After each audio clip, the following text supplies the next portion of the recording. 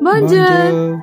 Le Vallon du Stang-Alar is a valley between Brest and Gupawa that straddles the municipalities of both the cities. In 1975, the valley was redeveloped to house the National Botanical Conservatory of Brest. To reach here, so we have taken the bus number 19 and many bus numbers are there to reach from Liberty.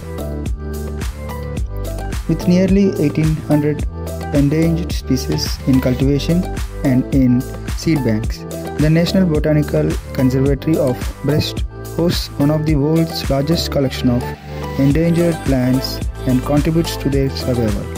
You can visit its tropical greenhouses at certain times of the year. Many activities takes place here.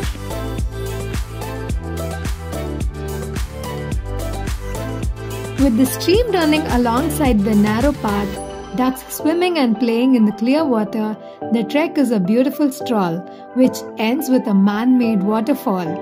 Laid out in a formal quarry, this 30-hectare site was chosen for its mild climate, its steep slopes, and the presence of water, which make it an exceptional place where you can grow plants from all over the world.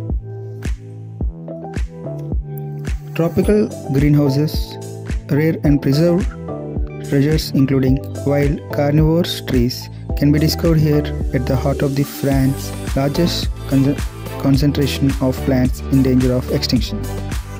The timings here are it opens every day from 9 am to 6 pm and until 8 pm in summer. Guided tours and educational workshops are also available. For more videos,